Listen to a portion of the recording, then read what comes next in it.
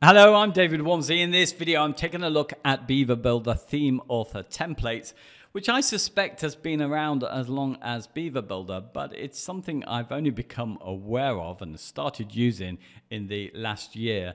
There is a Beaver Builder knowledge-based article that explains everything you need to know. At first glance, it may look a little overwhelming, but it's very simple indeed.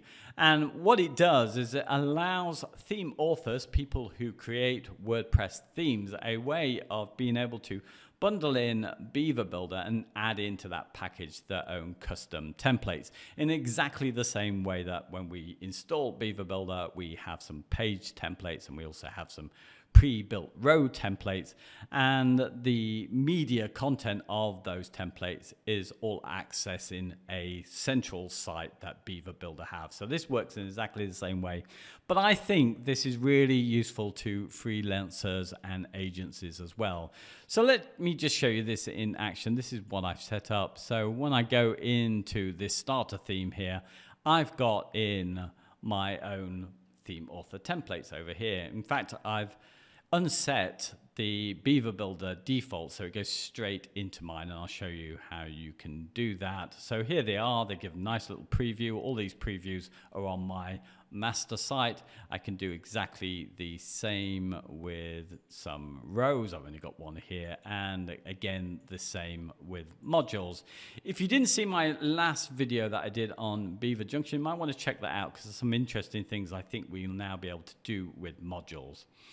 Anyway, why I think I like this as an approach other than using what we've already had. So we've already had a way of being able to save any of our templates, and then via tools we can export those as an XML file and import those into a new site. The problem is with those, let me just show you here, is that, well, for one, a client can, any that we create, there's a little X that goes with it, and a client can just delete these. So I really see the theme author templates as something that are going to be the reusable design components that we want for all of our sites, where these save templates is a sort of temporary experimental thing where it doesn't matter too much if a client deletes them. And you can see here there's not much in the way, by default anyway, of being able to preview these things. Now, I did a video before I really was aware of theme author templates where I showed how you could add some CSS to make these bigger, which I thought was really cool, but you're still left with the problem of how you show your image, your little preview. You're probably going to, at least by default, need to add that to the client's media library, which is a little bit confusing. If you don't like that, then you're going to either need to add in some code or a plugin so you can reference a central site instead. So, you know, it's troublesome. I think it's better to separate these things out. So I'm now trying to build up a bit more of a library of designs or components that I'm going to reuse all the time just to speed up my work.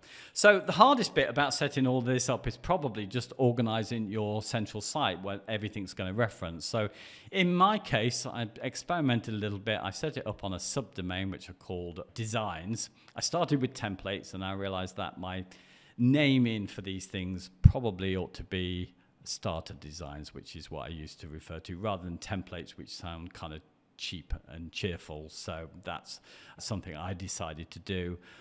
On this site, and I won't go into it, I've used posts instead of pages for all of my experiments. So I've allowed the page builder to work on posts, and I've removed the header and the footer, and it allows me then to use the categories and tagging system for all my experiments. What you're seeing on the front here is just some of the templates which I'm kind of happy with, and I wanted a quick reference to the template section. So these are linking to the actual template itself.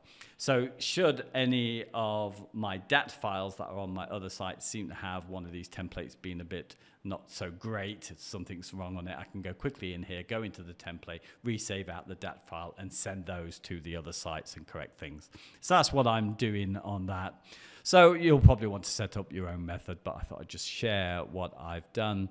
So the first thing you're probably going to want to know about is how to save that DAT file, because it's not there by default in Beaver Builder. So in order to do that, you need to go into settings, into the Beaver Builder section. Then you need to go into user access. All of this information, by the way, is on the knowledge base. And then you go into here, which I think by default is not set to anyone. So you need to set that to a role so you can export things.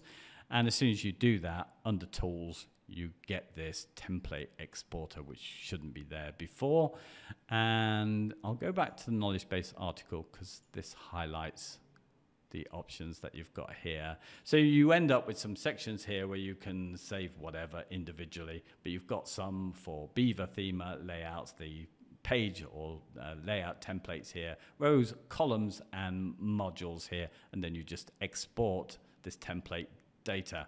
Now, I should mention on columns, you can export this as a DAT, but what you'll probably notice here is that there is no place in the UI to show those. So if you really wanted to move over your columns as things are at the moment, then you would need to use the regular save templates. I've made a request.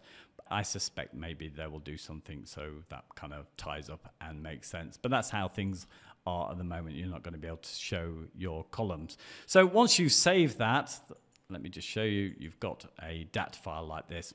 So the next thing you're going to want to do, obviously, is to add this to your next site. So you've exported it, it needs to go into the receiving site. And there are two ways shown in the article.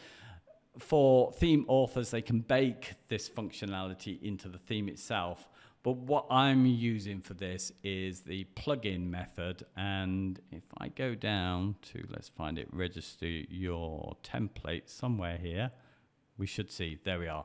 There's an example plugin which you can use. So once you've taken this plugin, it works as it is, and you can install that into the receiving sites and all should be good. So let me just show you that because I have downloaded it here. You'll need to do one other thing. You'll need to go into it and you'll need to take this out and re-zip it. And probably what you'll want to do is to rename it. You might want to get rid of example, an example here on the main file. And if you do that, then you'll want to make sure that when you go in here that you remove all the other examples here of wherever it is here. That's what I've done. I just removed everything that said example and left everything as it is. But if you know what you're doing, you can just change the name of the plugin as well. But you need to zip this section, which also contains this data file here. So you've got the DAT in here. That's where you'll place it in your new DAT. So it's as simple as that. And once you've uploaded it, then it's going to work as shown.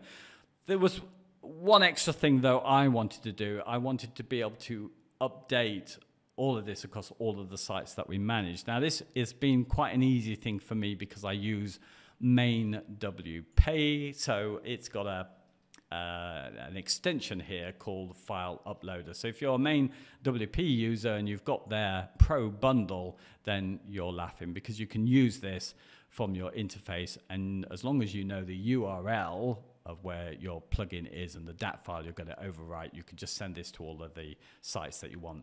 That's the method that I've been using, but I have a blog post article here, and if you go down to this section here, you'll see I've also linked to a GitHub plugin which allows you to update. I haven't explored this because I don't need to, but there might be another way of you being able to update it. Otherwise, you might just want it on all new sites and then you'll just keep updating that one plugin.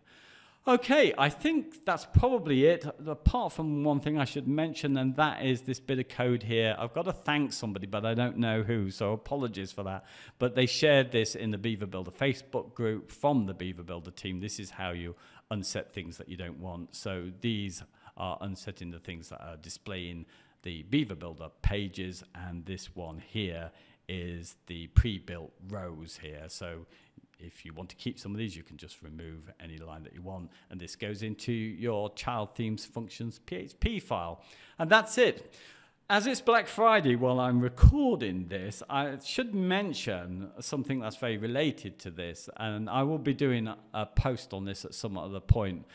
But there's Page Builder Cloud. There's nothing really like this. I've been waiting for something like this for a long time. I haven't used it too much at the moment because of the setup that I'm just talking about.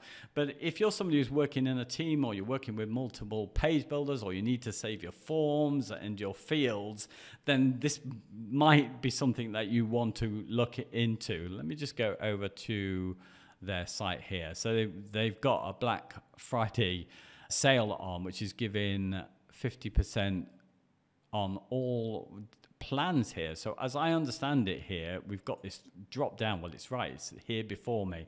So this is $149.50 for lifetime on their page builder cloud.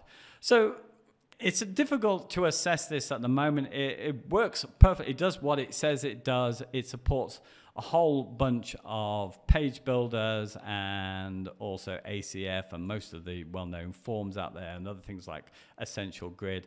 There are some interesting things that they're planning to do. Some of that is to be able to, it only saves 10 page templates at the moment. They hope to be able to make that work on different sections. They're also working on something that sounds very ambitious, where you might be able to save a template on one page builder to another page builder. So it certainly seems interesting. So I thought I would mention it. And as it sells, if you were wondering about what I was using on my site here, I can recommend, because I know this is on sale for 30% off, WP Portfolio. You can get it as part of the package, as I did, as the Astra package, but I think it's a really good plugin. I've used it for so many different things, so I can definitely recommend that as well. Okay, that's enough of my Black Friday sales. Thank you for watching this video. I hope it was useful. If it was, then please give me a thumbs up, because it encourages me, and maybe consider subscribing to the channel. I hope to see you on another video soon. Thank you. Bye-bye.